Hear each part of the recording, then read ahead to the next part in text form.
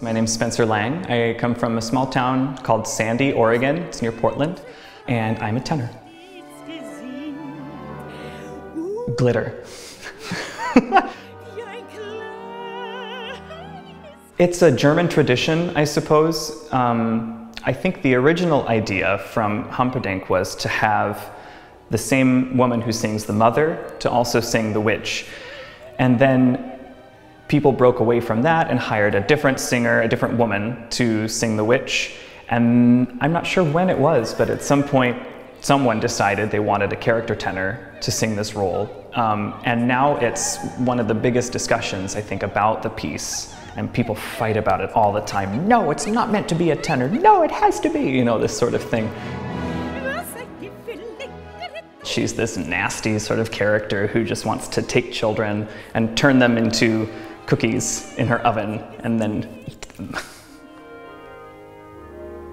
In this version, it's much more on an idea of a sexual predator, which is really kind of awful.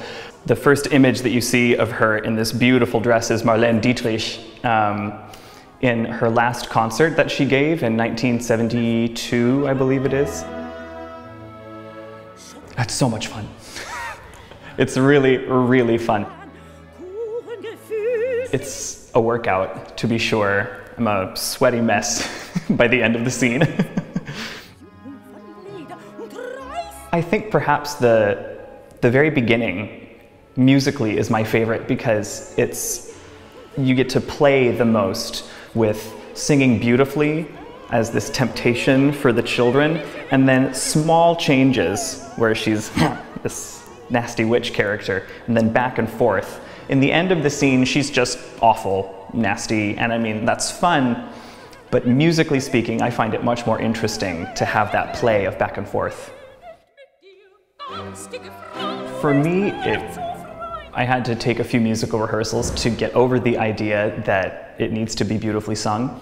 There are moments where, like I said, as the temptress, where she sings rather beautifully, but then you really break out of that and it's just, I'm shouting half of the role, honestly, and it's taxing, but very fun.